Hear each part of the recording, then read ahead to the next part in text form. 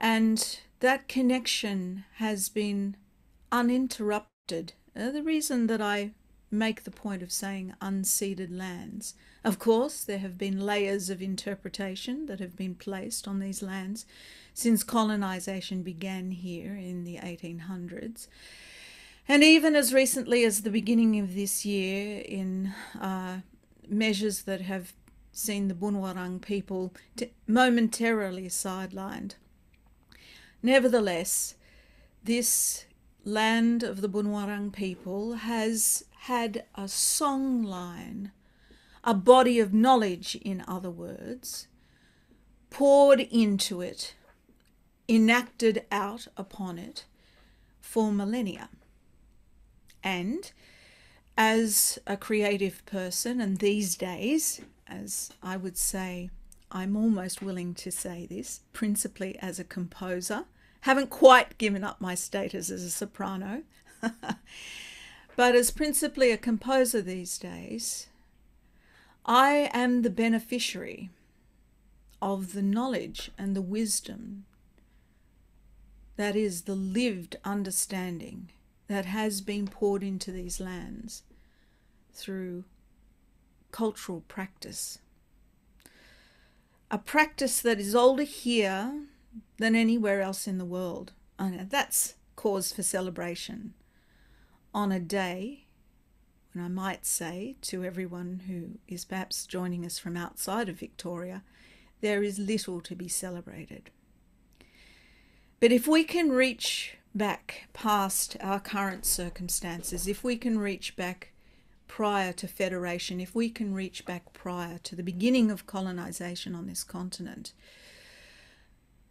and we can connect to the body of knowledge that has been passed on through the arts for millennia on this continent, we can see a way forward, perhaps, to becoming not only the enablers, but being able to discern who it is we wish to enable and who it is we would well do without enabling. I want to talk to you today about my own journey and some of the challenges that I face as a composer who has almost entirely dedicated her career to the amplification of First Nations stories and cultural identity. I face a dilemma, and I'm going to talk about that, but I thought I'd give you an excerpt from a recent work of mine. Boy, I've been saying recent for a couple of years now. This is from the 2019 premiere of my work, Umarala, A War Requiem for Peace. Let's see if we can get this to work the way we want it to. Eh? We did rehearse, like any good musician. Let's see if this works for you. Benjamin Northey there, in front of the Melbourne Symphony Orchestra, with Melbourne Symphony Orchestra Chorus, Consort of Melbourne, Dungala Children's Choir, and the soloists Linda Barkin mezzo, Don Christopher, he's married now, Don Christopher baritone, and myself soprano.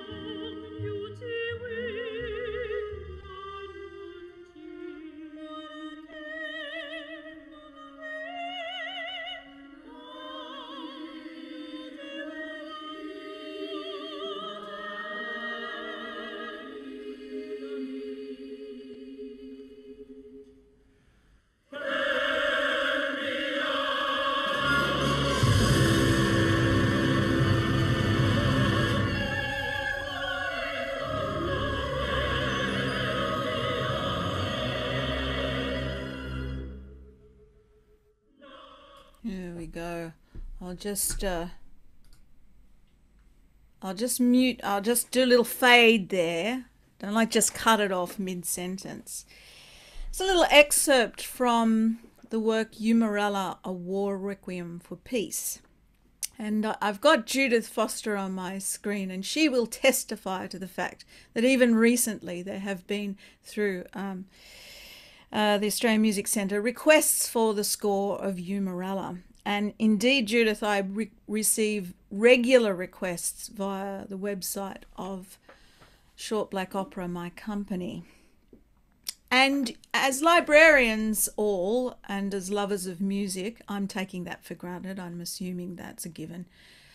And you understand, and as one of your objectives is to assist composers to derive a living from their written works and published and unpublished even works, you would be wondering what my hesitancy might be, if you've detected it by now, around the sharing of the score of Eumerella.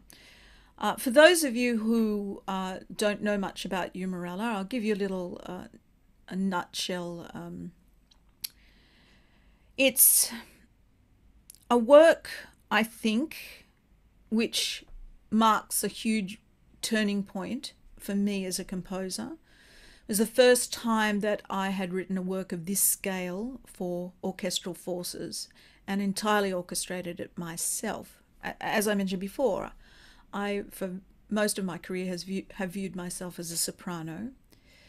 And to that end, the cultural identity that I carry is, well, it's simply put, it's simply not what I do, it's who I am. But at this point in my career as a composer, with a number of works under my belt, Eumerella, or this opportunity to write for the Melbourne Symphony Orchestra, the symphonic version of Eumerella came along. And it marked a great turning point. But as a work, it is, in every sense of the word, a landmark piece.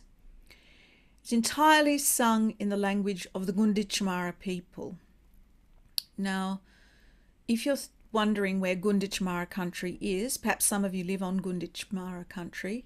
Certainly if you live anywhere between Colac in southwestern Victoria, down to and across the sort of imaginary border with South Australia, then you'd be living on Gunditjmara country, one of the clans of the Gunditjmara. It's where colonisation began in Victoria. And the stories that the Gunditjmara have to tell are, well, since colonisation began, stories of brutality, of dispossession, of regaining of country, and of ultimate success in both native title and World Heritage listing. But the early shared history of the Gunditjmara and the colonisers is a brutal one that is something that I'd like you to read about. Well, I'm preaching to the choir here. But this is a history that you can look into. The Eumerella, A War Requiem for Peace, was a commission, well, of sorts. It was a request from senior leadership of Gunditjmara to write a work that would commemorate the 23 years of brutal conflict known as the Eumerella Wars that took place on Gunditjmara country, much of it alongside the Eumerella itself, which of course is a river that flows through much of Gunditjmara country. Gunditjmara country, in terms of size, if you had to equate it to another country, it's the size of Cyprus, for instance. So we're talking about vast tracts of country here. The Gunditjmara people estimated at roughly 9,000 pre-colonisation, although that number could be much greater. But at the very least, 9,000 people. At the end of that 23 years of conflict, reduced to just 77. We were rounded up and put onto Lake Condar Mission. It was at Lake Condar Mission, after I'd had a terrifying experience of realising how distressed and disturbed the land still is from the brutality of early colonisation, standing there looking out to a line of trees that seemed to be shouting at me the anguish of those early years. It was at that point that senior Gunditjmara elder Ken Saunders asked me, could I write a work? Could I write a work that would capture that story? In fact, he had asked me originally, would I write an opera? He'd seen, or he saw shortly after the request to write some sort of work, he came to see my opera Pecan Summer. I think the library at Victorian College of the Arts, when Georgina was at the helm, was the very first library to own a copy of Pecan Summer. Pecan Summer had a season in Adelaide, and Uncle Ken Saunders travelled from Gunditjmara country down to Guyana country, saw Pecan Summer and asked me, would I write an opera? But at the time I realised that an opera just wouldn't be enough. An opera would put up a fourth wall. An opera would create not enough opportunity for those people who need to not only know about this history, but also understand it. It would not create a great enough opportunity, and so I chose the format of the War Requiem. There's a fair bit of agency that I gave, license that I gave myself, and knowing that Benjamin Britten had departed from the Requiem proper, the Latin texts, and of course so effectively used the poetry of Wilfred Owen. And I felt that I too could take the scaffolding or the structure of the Requiem and write a work that could then be translated into Gunditjmara, and it was translated by senior Gunditjmara language custodian Vicky Cousins and linguist Travis Ira. And this work is 85 minutes of Gunditjmara language. In fact, the first time it was performed, it was down on country in Port Fairy, the Spring Festival. Perhaps some of you were there. If you were, I hope you've recovered. It was the hottest day I've ever experienced, performing in a basketball court at 43 degrees in a velvet gown. Not a wise choice for that day. But there I was, and it brings me to my dilemma and the meat of this subject today. This cultural knowledge of the Gunditjmara people, this story that was entrusted to me as a Yorta Yorta woman, is now a score, and several orchestras have played it, and one orchestra's tried to play it twice now. Umarella's been postponed in WA now twice. So if you live in WA or you're planning on going there the first moment you can get out of Victoria or New South Wales next year, Umarella in Perth. Third time's a charm, they say. Now, this story, this history, the cultural knowledge embedded into Umarella, the language itself, an endangered language on the brink of being extinguished, revived in part by the translation of the text of Umarella. This is not simply a score to read and play. I've been quite torn in my response to the many lecturers from the various universities around Australia, and one international university as well, who've written to me, usually after the fact, to tell me that Umarella has been included in their course and they've been teaching to Umarella for some time now. And look, it'd be great to get an official score. All of these things. You can imagine. Of course, I'm thrilled that people are taking notice of this story. That was the whole point of the work. But also there's the dilemma. There's a deep body of knowledge embedded in this work. One that I had to acquire myself. As a Yorta Yorta woman, particularly as a member of the stolen generations, with so much of my own cultural education coming so late in my life over the last 20, 30 years of my life. Here I am entrusted with this sacred story, this most powerful vehicle for not only knowledge, but the greater journey, understanding, and an audience who love access to this music, the printed form of the score. And yet, how can I guarantee the necessary understanding? You know, I was recently offered a gig, and I think that that's a wonderful thing in these pandemic times, to be offered a gig. And this gig, gosh, it would have been quite a lucrative one, I'd say. Probably something that would stretch a project that would stretch out over the next 10 years. But it came with a dilemma. The gig was for me to create and curate some music that would accompany some images by well-known First Nations artists, painted, sculptural. But the demands were such that I was to create and curate the music before I ever saw the paintings or the sculptures. There's a saying we have in my company, Short Black Opera, that a song is not just a song. And a painting is not just a painting. And this requiem is not just a requiem. It is a body of knowledge. And Australia stands on the brink of something truly wonderful, or falling back into an abyss that we know only too well. Let's take the truly wonderful, and maybe we can avoid the abyss altogether. The truly wonderful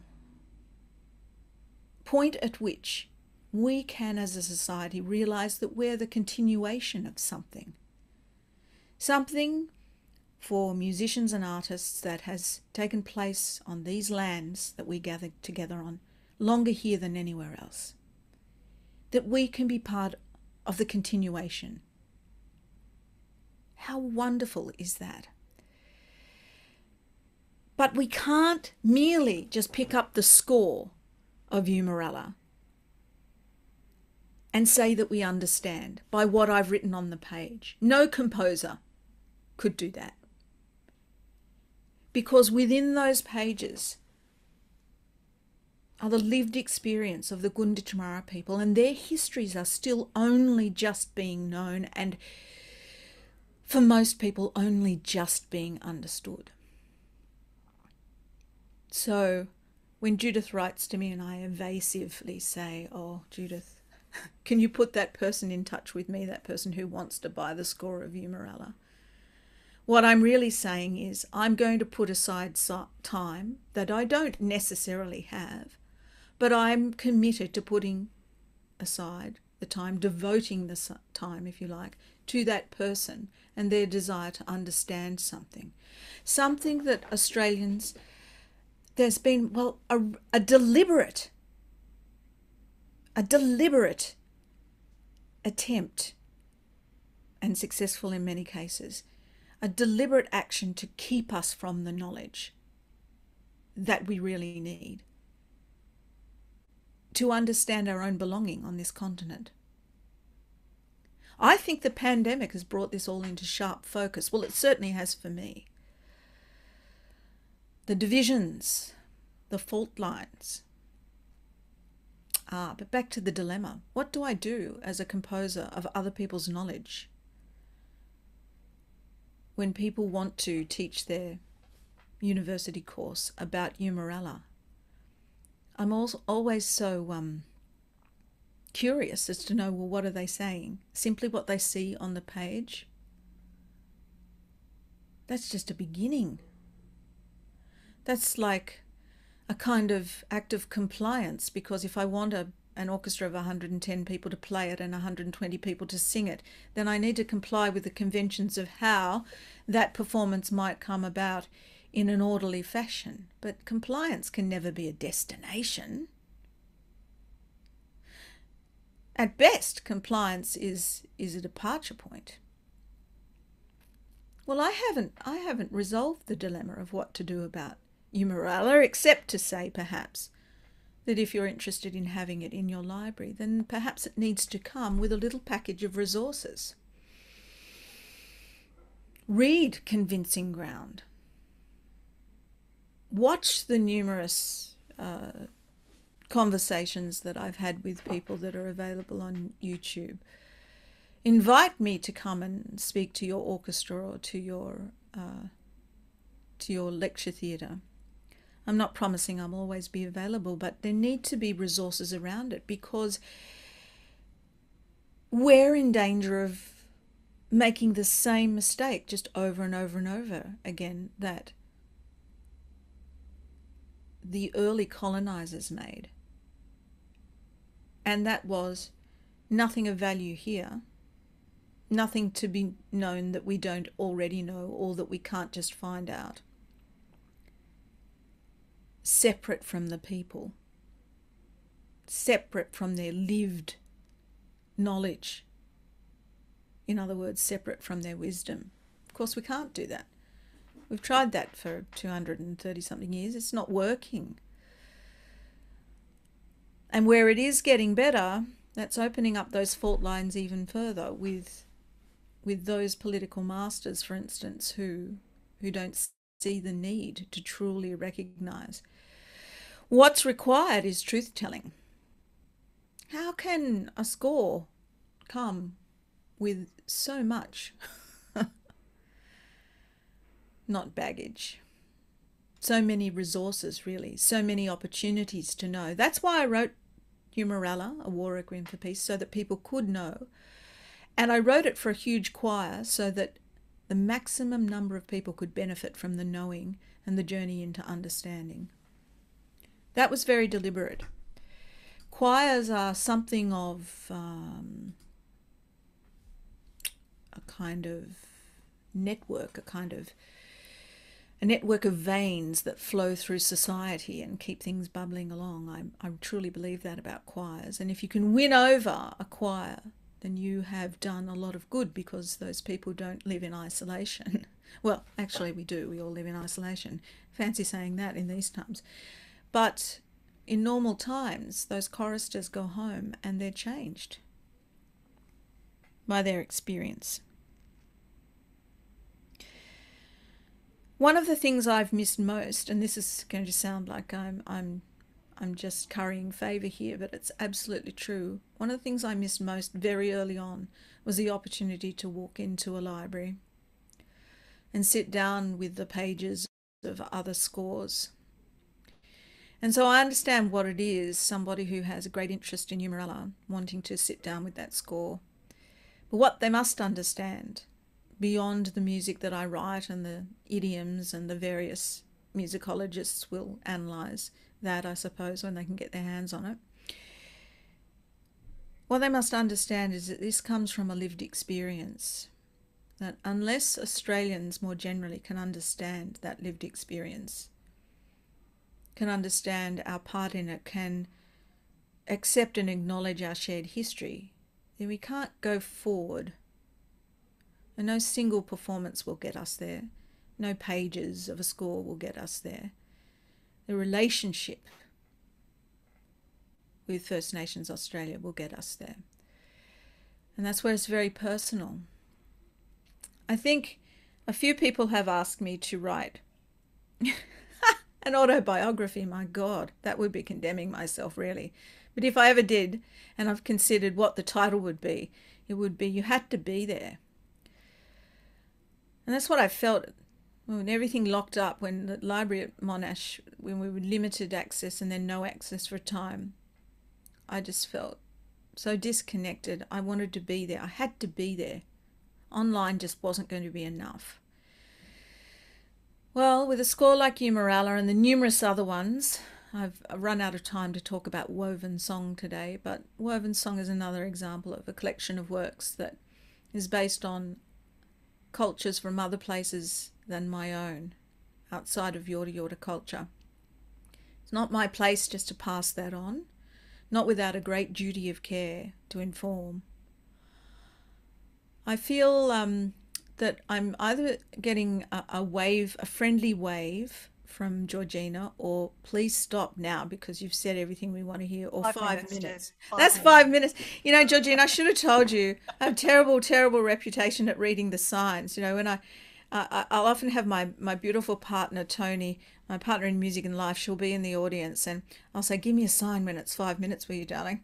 I remember this one speech I was giving once, one keynote, and Tony had been sort of sitting there like this, and I thought, why is she touching herself? You know, she was basically going, stop, stop. And I didn't know. Anyway, thanks, Georgina. You know, the woven song pieces, here's a very good example. You know, and two of them actually have derived their text from the Pintupi translation of the Declaration of Human Rights. You know, I'm responding to tapestries that have been created at the Australian Tapestry Workshop, and they have been inspired by artworks that have been painted by some of the greatest First Nation artists in this country. And those stories, those tapestries come with a story embedded in them. In fact, with a song embedded in them, and to simply just share that without all of the knowledge that's embedded in there, it's just not the right way to go about culture.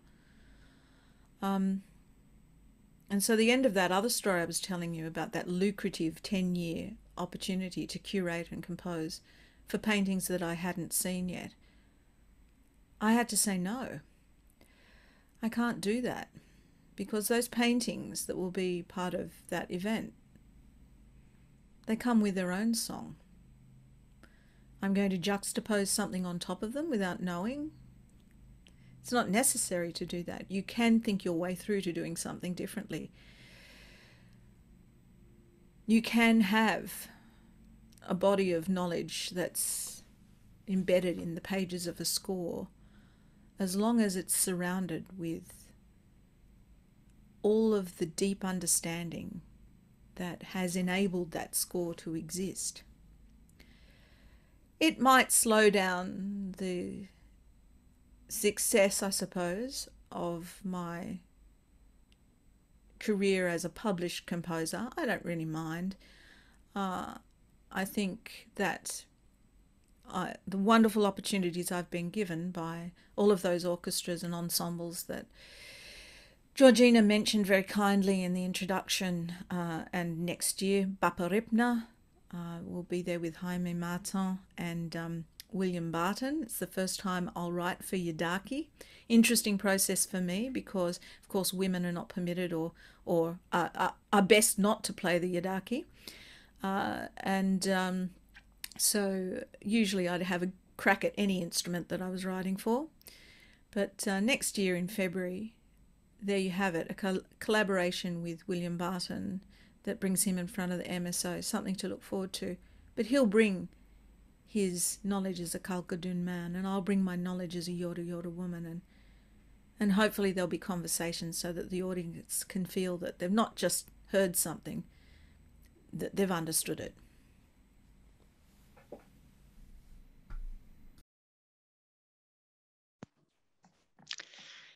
Thank you, Deborah, so much. What a wonderfully powerful expression of your creative process and reflection, especially with your Morella. Unfortunately, I wasn't at the performance in Port Fairy or Melbourne, but maybe I will get to Perth. Maybe that's a good excuse to go. Actually, I think Cassandra, one of our colleagues from WA, has actually put the link and the dates into the chat. So everyone take note, especially those on the east. It's the link in the dates for next. Hopefully, it's the link in the dates for next year. Yes, it is. Yeah. Great. Thank you so much. I think, as I say, we've tried. Yeah, it's 30th of September 2022. Maybe the borders will be open by then. Now, have we any questions in the chat? I'm just looking.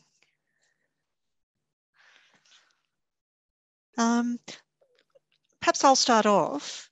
I think your comment, particularly about the teaching of your works, because everyone will want to now and into the future, Deborah, because of the amazing works that you're doing in sharing the language, and also that embodied process of place that are in your works.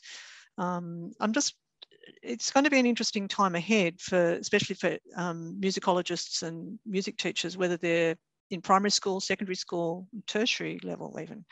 And how it's also part of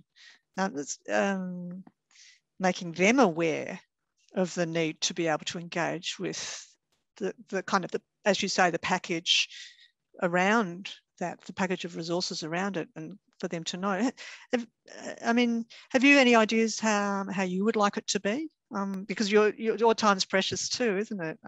Apart from making a video of yourself and the conversation. Well, I think for people who are interested in Umarella in particular, but there are lots of other examples, and I've spoken about my own experience today. But I think for those people who are interested in Umarella, there are in conversation with resources on the MSO website. A really, really good one between Benjamin Northey, Vicky Cousins, and myself, and that I think. Look, it goes to a much deeper question of what art and culture is in our society.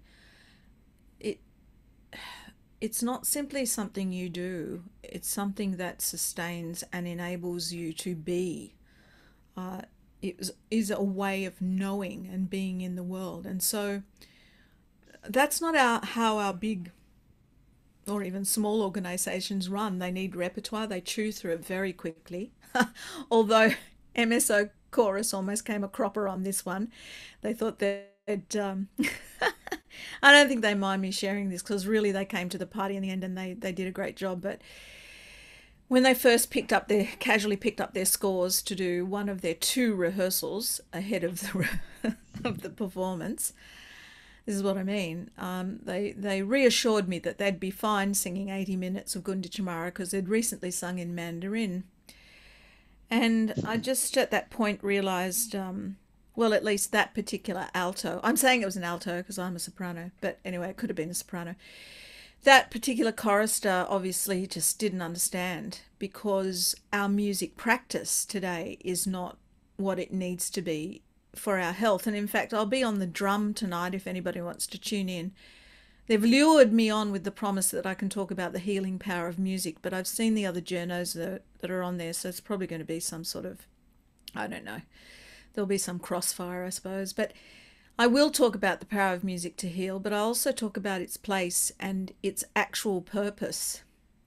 And it's so much more than something we do in our spare time. It is our way of knowing ourselves at the highest level, and it has not been celebrated that way here since colonisation began for non-Indigenous people, and for Indigenous people even now. It's very hard, because music in our curriculums in our primary and secondary schools is in a parlous state. It really is. And so I think all we can do is put some resources around it, and I need to carve out some time ahead of next year's WA performance and subsequent ones in the years following, which I can't announce yet, but there will be more, so that you can have a package of resources around it. If people want to know about it, then they need to at least embed that knowledge in their thinking.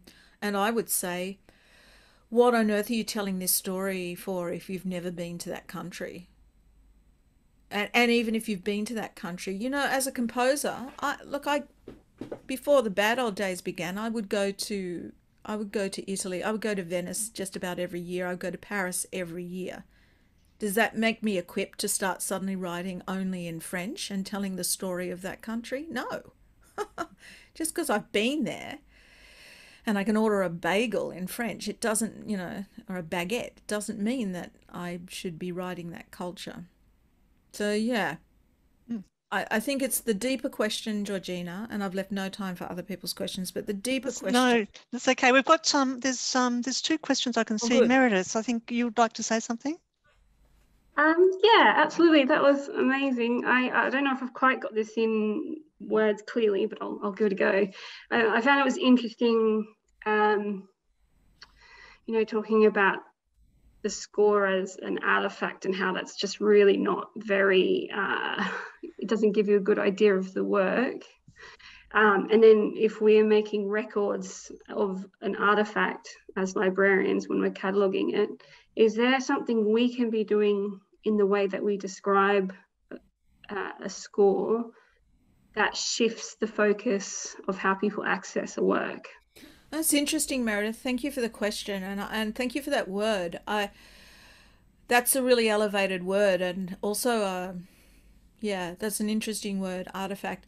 I think the score itself, yes, it's a piece of music. What is, in terms of the, if there is a status of artifact about it, it's about the language mostly.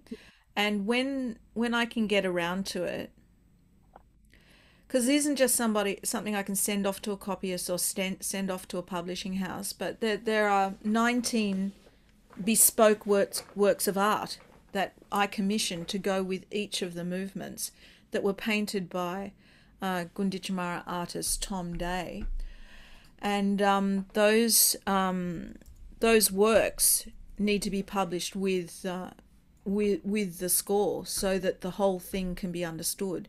And so it's really a case where I'm almost saying to myself, I'll get on with it, Deborah, and make sure everybody can have this. I'll just show an example of one of those paintings, if I may. Share my screen one more time. Yeah, but it's not artifact. Yeah, gosh, that's a really interesting word. I can't make that happen, so I'm not going to stress myself about it. But suffice to say, there are 19 large-scale works that were painted that go with that are projected while the performance happens, and in essence, you actually need to have those as well, and then you need to have the description. So it comes layered with all this cultural meaning, and to just have the notes, which is what exists at the moment, isn't enough. But what you can do, I think, is allow yourself the time to invite perhaps Vicky Cousins to come and speak about, or come and meet with Vicky rather, myself, Tom Day also, and acquaint yourself with the lived experience that are in these pages. You see, a lot of people can say that my score also has that significance. There'll be a lot of music that comes out of this pandemic, for instance, of lived experience. But the accessibility and the common ground that you have with a lot of those composers is going to set you up for success, to understand, to be able to understand what they've written.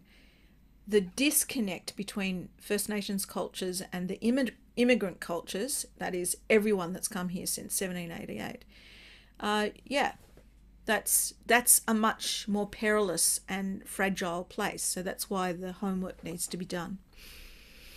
You're librarians, you love homework. That is my perceived notion of who you are as a collective group. There, I've thrown a blanket over you. There's a really interesting question here from Kelly. I'll just read it out. I think we've got time for this one. As performers and supporters of performers, because many of us as librarians are performing as well, as what we do in our day job as well, how do you recommend we approach the performance of music with First Nations influence, particularly earlier Australian music, with respect for cultural heritage? Interesting question. Don't. There's so much new music being written. Commit yourself to that, first of all, and then we'll figure out. We're still figuring out what we're doing about Sculthorpe and others. You know, Moya Henderson and I had some really interesting conversations last year. I curated a new work of hers on Ruth Bader Ginsburg, actually, for the Canberra Symphony Orchestra series this year. And Moya and I had, we had reason to have conversation about, the inclusion of works You know why you shouldn't? Because that music that was borrowed or stolen in some cases, music that was just appropriated, it's not attached to a person. You know, like there's something really simple about the relationship with First Nations people. Have you ever sat down for a meal with a First Nations person? Have you had a First Nations person in your home? Have you cooked something for them? Have you allowed them to cook something for you? Have you sat down with them? You know, there's a point at which, the acquisition of our knowledges for personal gain is just, you have to call it for what it is.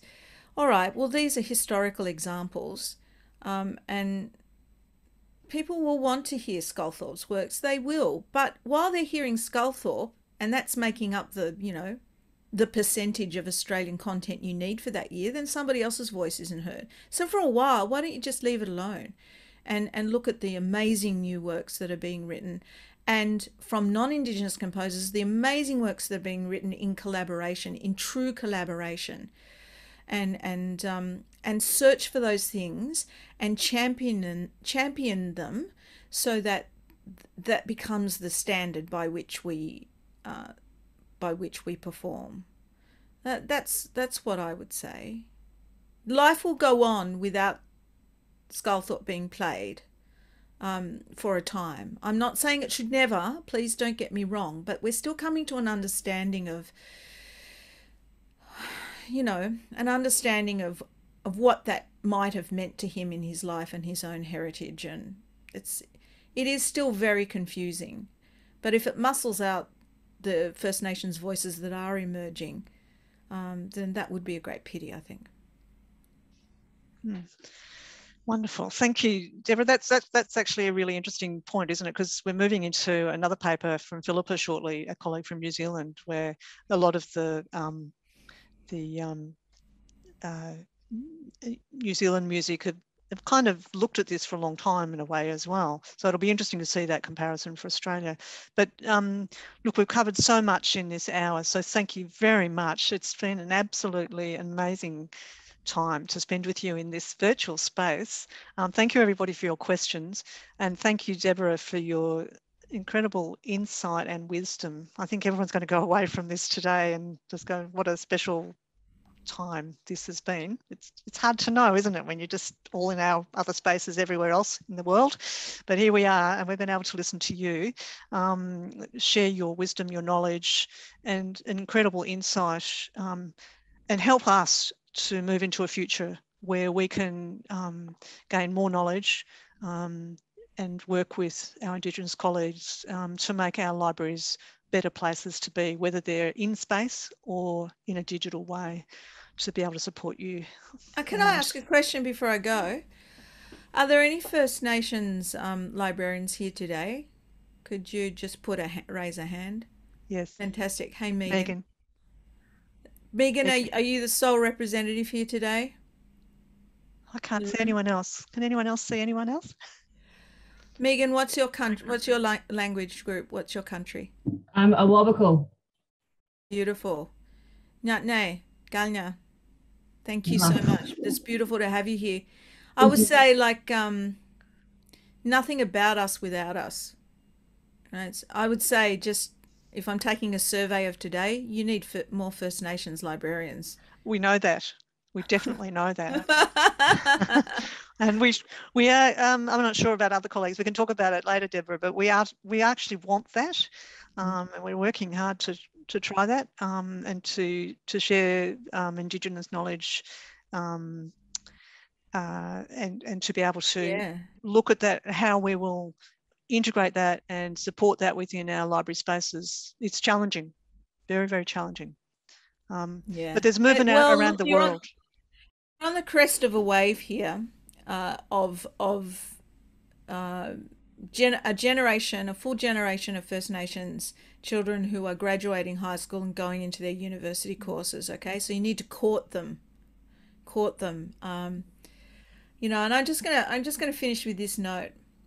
I began my music education very late in life. I was already 14 before I began music education formally, although it's written in my DNA. But I learned what I learned first from the school librarian at my high school who sat me down and realized that everything I was playing by ear. And she said, you need to also be able to read. So stop faking it. And she sat me down. She taught me one lunchtime.